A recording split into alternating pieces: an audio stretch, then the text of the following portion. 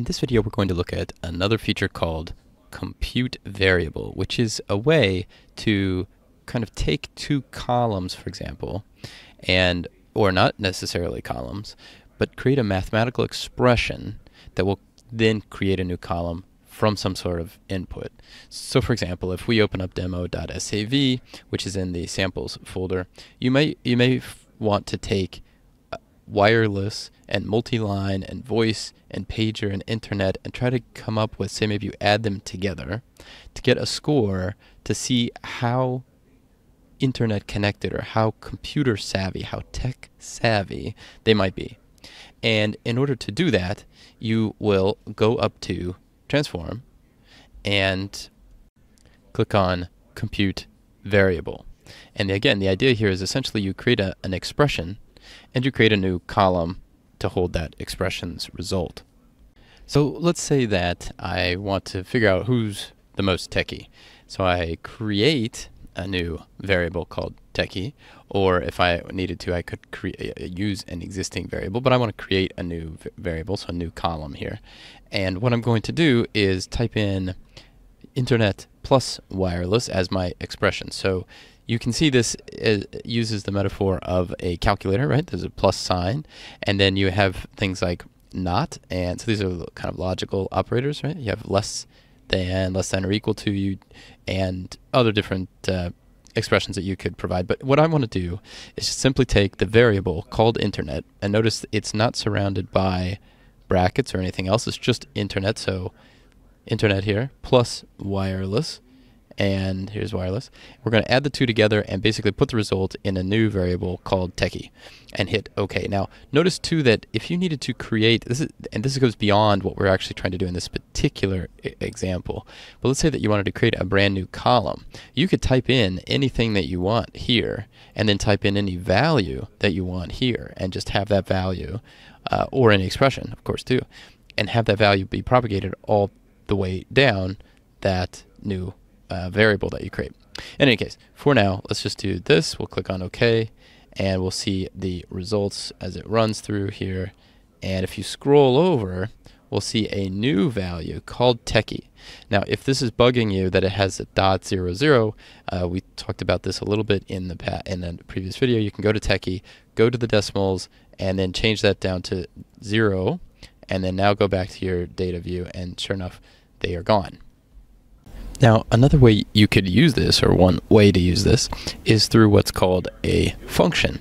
And the function, basically a function is what you kind of would expect. It is a programmatic function. You give it some variables, it gives you some output. And what we can do if we open up the stocks.sav file is go to, essentially, we're going to go up to transform, and we're going to go back down to compute like we did before. But let's say that what we want is the average between the stock's close, low, and high point, and we'll create a new column to do that. So the way you do this is transform and then compute variable, and let's create a new variable. Let's call it stock mean. And now what we're going to do is, so you could type close plus high plus, and let's be specific here on case sensitivity, right? Close, high, and low, and you could take all those and divide by 3 to come up with the mean, or you could simply do mean. This is the use of the function. The function is called mean, and you give it the 3 variables. So you say close and high and low. Now, if you need to require that some of these variables, say 2 of these variables at least have a value, then you can do a .2. In fact, if you don't do anything here, the default is to sort of put in a .1 internally, so the software is automatically going to do a .1. But in our case, let's just do exactly that. We'll just do a mean, close, high, and low, and we will click on OK. We should get a new column to appear here. And we do, so we get the stock mean, and there we go. We get the means for the close, high, and low. Now, how is it that I knew that function existed at all? And the way you can find that is actually pretty easy. Go to transform compute variable, and then on the right you'll see function group. So we had said mean and then use those variables. And you might think, well, okay, this is actually the arithmetic mean. It's the average, so I should click on arithmetic and then go down to see mean. But actually, it's not here. If that's the case, you can click on all, and then you can click down below and type in MEAN, and you'll see it appear here. And this is nice because this is a listing of the function. It's the syntax. It tells you how the function works. And this is a very quick way to get information about your function, kind of the way you would expect. Now, the reason you couldn't find mean under arithmetic is because it is listed under statistical, along with, so here's mean, along with max and median, min, standard deviation, sum, and variance. Now, another really common thing to do when you're in the compute variable dialog box, and really just looking at data in general, is that you may want to create an if statement. That is a conditional expression. And because we're talking about computing, we want to express, and those are done through expressions, we want to express a condition. And that's done on a case-by-case basis.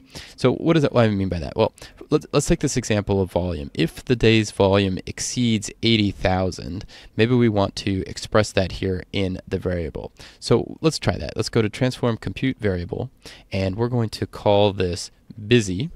And what we're going to do is go down to the if, which is the optional case selection condition button. We're going to click on that, and it's going to say, well, do you want to include all cases or just want to include the cases that match? We just want to include those cases that match, where the volume, so we can double click, or we can click on this and then the arrow, and then we say the volume is greater than or equal, if you want. But for our example, let's just make this very simple. Say 80,000, so 80,000, and then we will continue. But notice you could also use functions in this if or the conditional expression dialog box.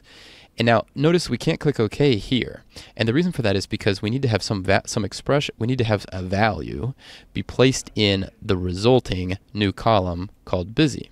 So let's say that we wanted this just to say busy. Well, you probably wouldn't, by the way. I mean, you probably want to have an actual numeric expression that says maybe 0 for not busy, and then in this case 1 for busy. But you know, you could do busy in that case, and if you do, you'd want to go to the type button and then make sure that it's set for string. So I want to keep this simple, and actually I'm just going to output the volume that is listed here. So we could have clicked here and hit volume, or you can type it in and then you just click on OK, and then notice the result that we get.